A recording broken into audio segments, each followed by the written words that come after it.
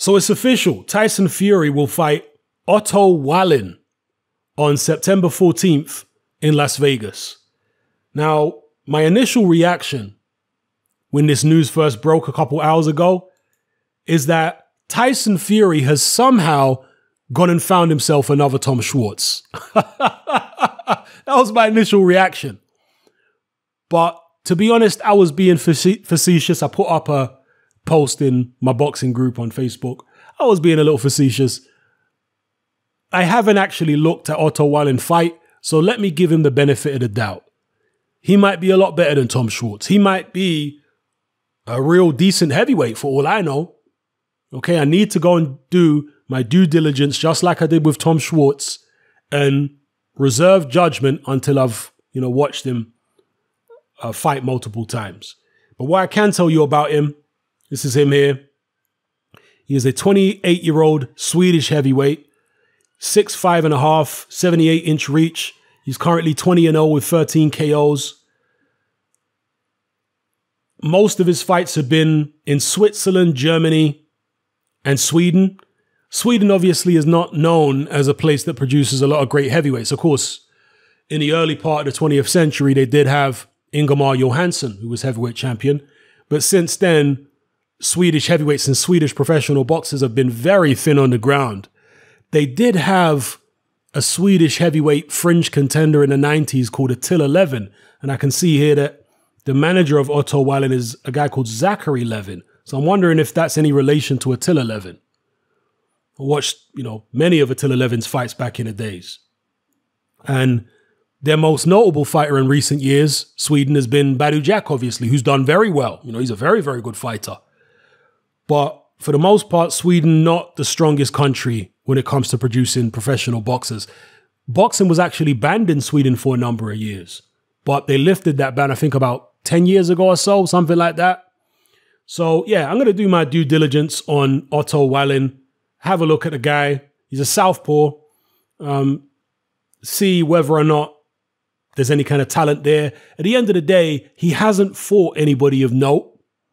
So until he's tested, we won't really know what he has. Okay? But as with Tom Schwarz, Schwarz hadn't fought anybody of note.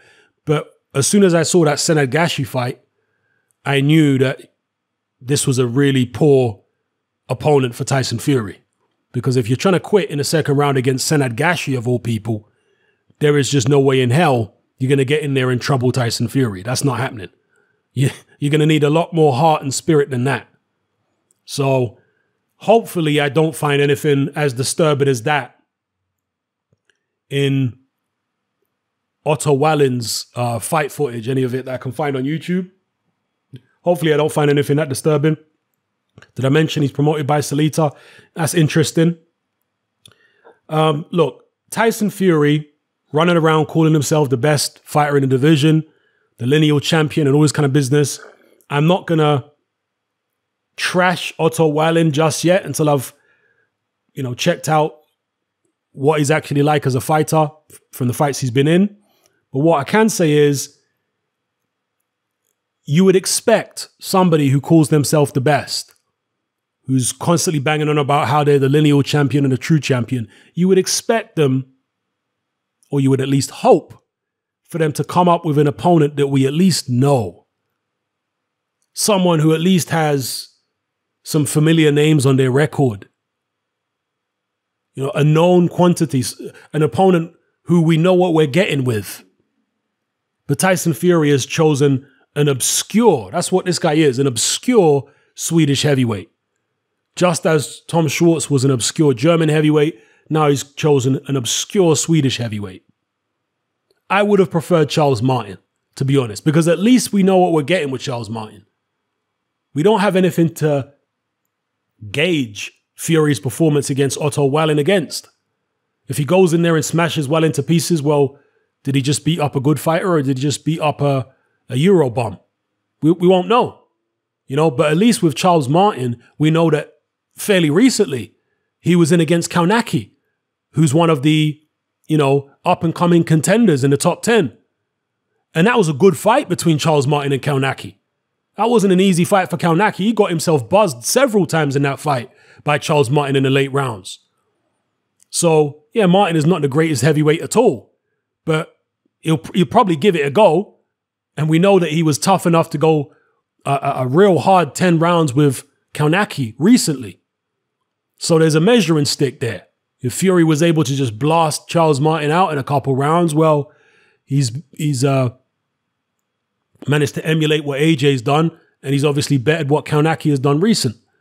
But again, with Wallin, there's no yardstick. You know, we don't know how good Wallin is. But as I say, I'm going to go and have a look at him and try and glean whatever I can from these particular performances. And one thing I can tell you right away, which is interesting, is how light Otto Wallin is. Now, of course, we've got Deontay Wilder, who's 6'7", and has weighed as little as, what, 213 for some fights? Otto Wallin, 6'5.5", 227. I mean, this guy at 6'5.5" weighs less than Oscar Rivas, who's about 6 feet tall. So, you know, interesting there. Weighing in the mid, well, actually from the low 220s to the low 230s, it appears, well, a couple of times the high 230s for Otto Wallin. But yeah, it doesn't appear to be the physically biggest guy. Maybe similar to a Hughie Fury, where he's tall, but not particularly thick set. So yeah, let me have a study of some of this guy's fights, and then I'll give you a better assessment on who this guy is and whether he stands any chance at all against the Gypsy King. So if any of you have watched Otto Wallin, give me your assessment. Do you think he's any good at all? Do you think he'll be useful in the top 10? Not necessarily against Tyson Fury, but against any of the other guys? Are you disappointed by this choice of opponent for Fury? To me, it is a little curious because they'd been saying that they wanted an American opponent, which makes sense to me, right? Because they're trying to sell Tyson Fury to the American market. You know, ESPN are trying to recoup. So to me, an American opponent makes perfect sense. You know, a Charles Martin, a Jarrell Miller, even a Trevor Bryan. But an Otto Wallin? What's that all about? I just don't get it. If you can make sense of it, please enlighten me, because I don't understand it.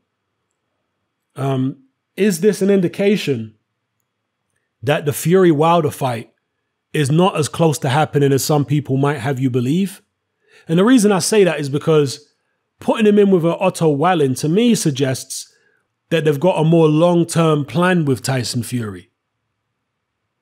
You know, rather than just slinging him in with Wilder again sooner rather than later, in which case an American opponent would be almost essential for September.